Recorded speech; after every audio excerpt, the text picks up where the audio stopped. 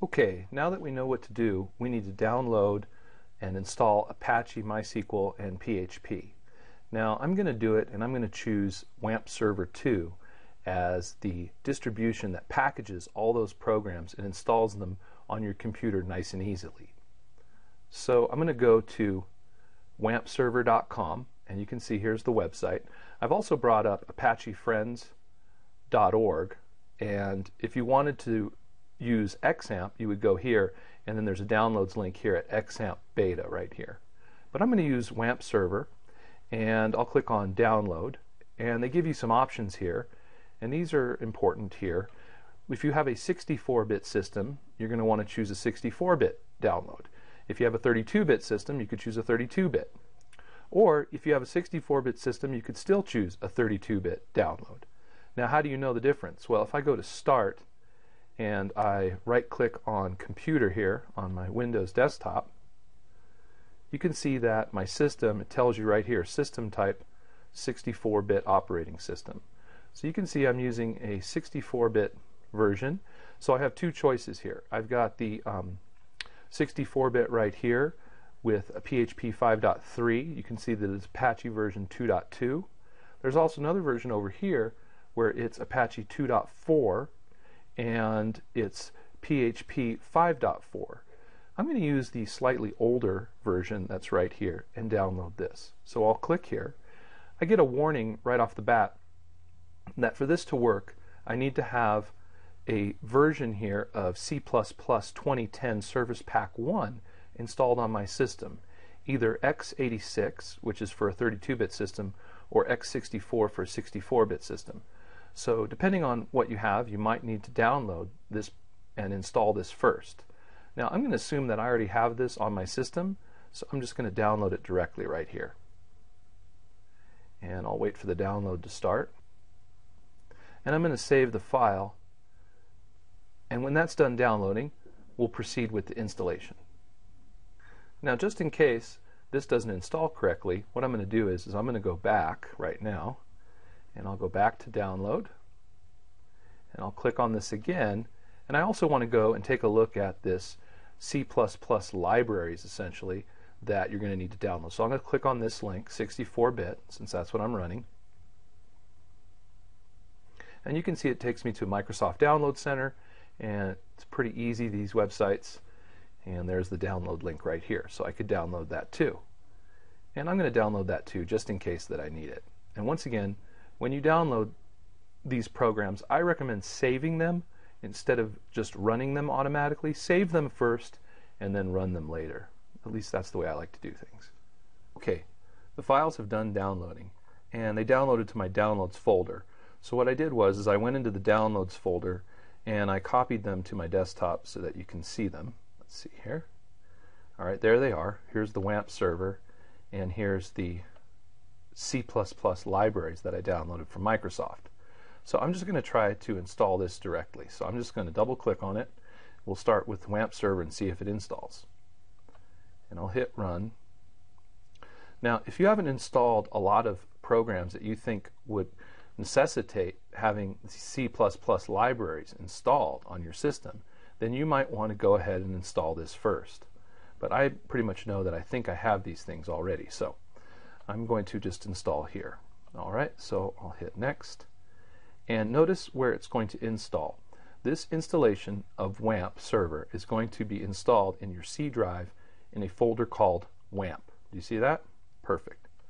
Alright, and it says here that the folder WAMP already exists. Would you like to install that folder anyway? I'm going to hit yes. I already have a folder there because of a previous version that I had installed.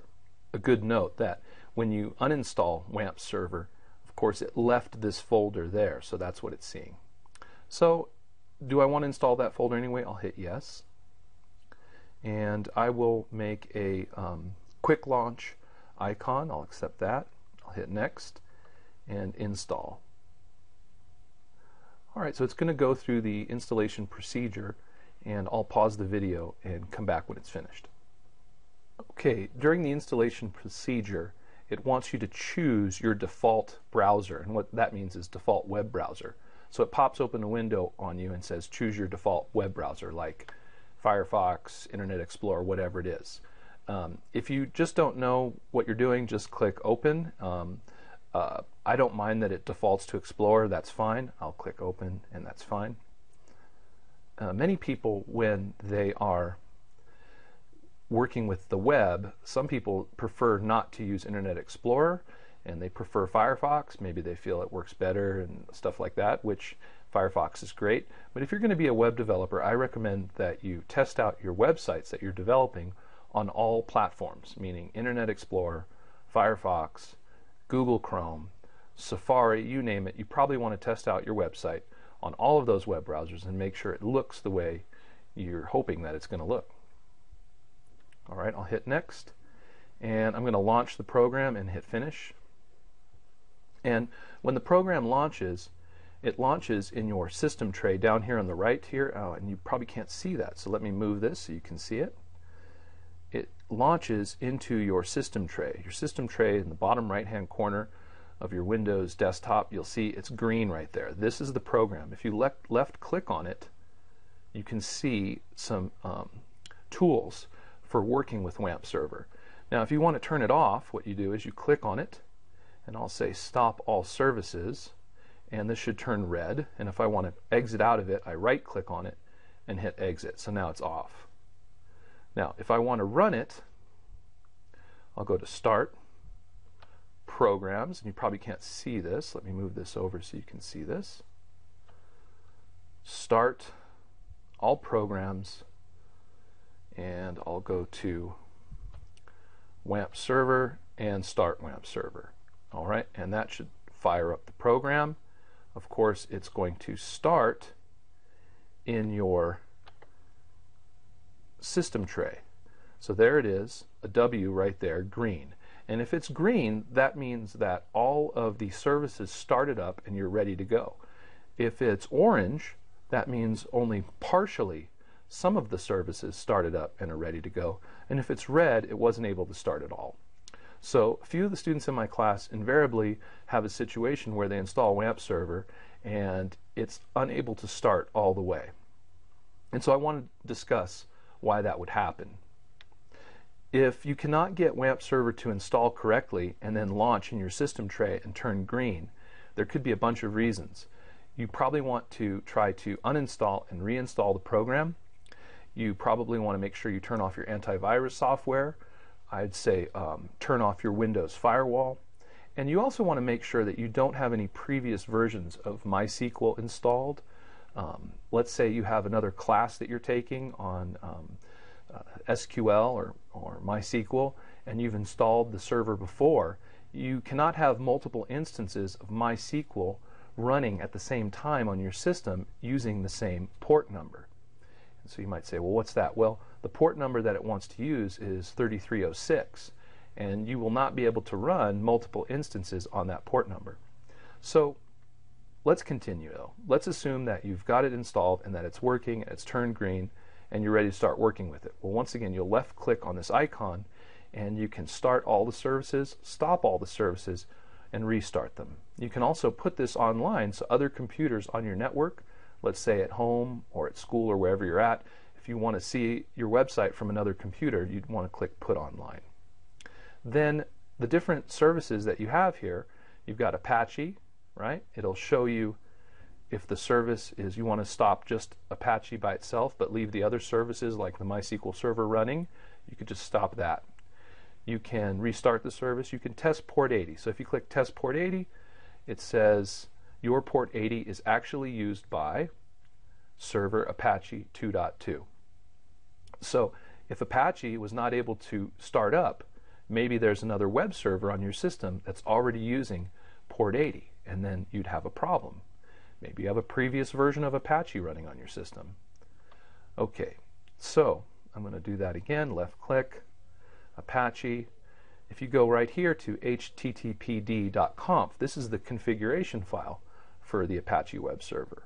This is a quick jump to the Apache error log and the access log. So a lot of useful things here. Also some stuff about the version of Apache and the Apache modules that are being accessed, all kinds of stuff, and an alias to some of the directories. All right, now let's go to the PHP. The PHP configuration file is php.ini. There's also quick access to the error log.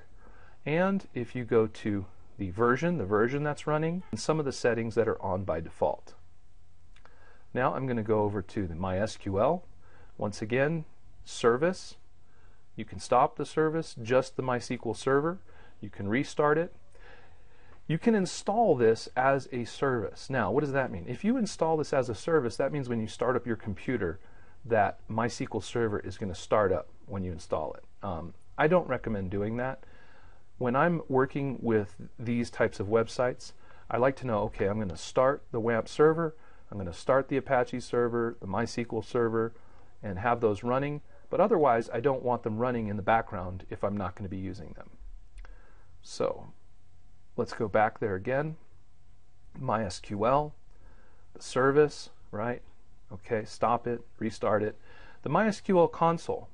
If you open this up, you have direct access to the MySQL or MySQL console. Now, by default, the user that has the administrative privileges for MySQL, for the MySQL server, is root, and the password that is installed by default when you install WAMPserver2 is nothing. So all you have to do is hit enter, and you should receive a MySQL console. You can see here, if I click hitting enter, I can put direct commands into the MySQL server. I can create databases on the fly, I can create users, all kinds of things right here from this console. So if you're taking a class which is teaching you how to put MySQL commands in directly to a console, this is really useful. All right, and let's see here. Also, we'll go here. The my.ini is the configuration file for the MySQL server. The MySQL log file, that's useful, right? And version information. Now,